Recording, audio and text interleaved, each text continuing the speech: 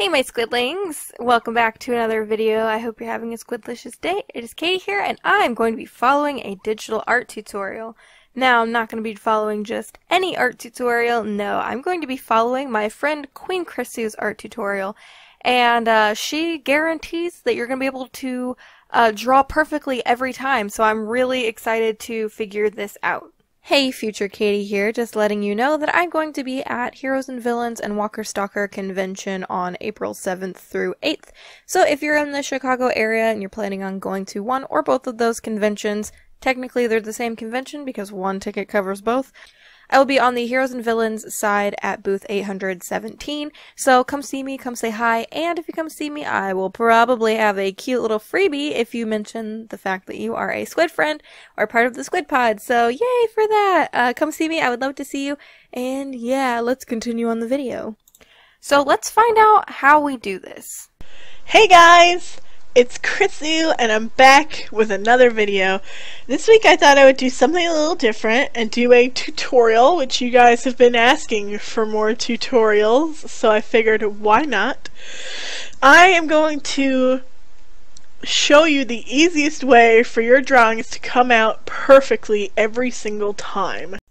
Okay, I'm pumped for this. I'm excited. I am very not so great at digital art, so hopefully this will help me. If you follow these steps, your drawings will be perfect every time. So what do you need? You need a computer. Okay, well I have my Cintiq here, so there isn't any problems there. The only way your art will come out perfect every single time is if you use digital art. Oh, okay, that's nice to know actually. You need some sort of paint program. It can be Paint Tool style like I'm using, it can be Photoshop, it can even be MS Paint. I have Clip Studio Paint, so let's open that up. And you need a microphone. Okay, well, obviously I'm talking to you guys on a microphone, so I've got everything, I think.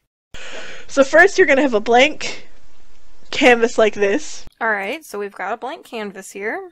You gotta speak real clear. Alright, speaking clearly isn't that big of a deal. And you gotta say, computer, draw me a lobster. Whoa, okay, that worked so great for her, so let's try that with us. Computer, draw me a cute squid. Computer, you're not doing anything. Why is this not working for me? Oh, hey, look, it worked. I guess it just takes a while? It might take a second sometimes because there is a little bit of a delay while the computer draws the art for you. But here's a nice picture of a lobster. So I panicked for no reason. Alright, let's try it again. Alright, computer, this time I want you to draw me a cute bunny. Whoa, how did it know that it was gonna do my favorite character? That's amazing. If you don't know, this is the Huntress from Dead by Daylight. That's awesome! Thank you, Queen Krissu, for letting me know how to make my art perfect every time. This works, and I love it, so thank you so much. Of course, I know it is a day late, but happy April Fools! This is just a joke video, and of course hers was as well.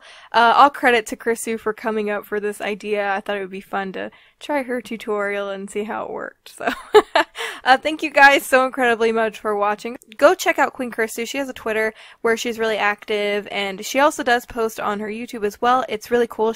She usually does like polls for like Love Live and Fire Emblem Heroes, and I really like watching them. So go head on over, check her out. She's awesome. She's a good friend to me. So yeah, alright. So thank you for watching this silly little video. Leave a comment down below. Let me know what you thought of it. And yeah, so until next time, my adorable little squidlings, toodaloo!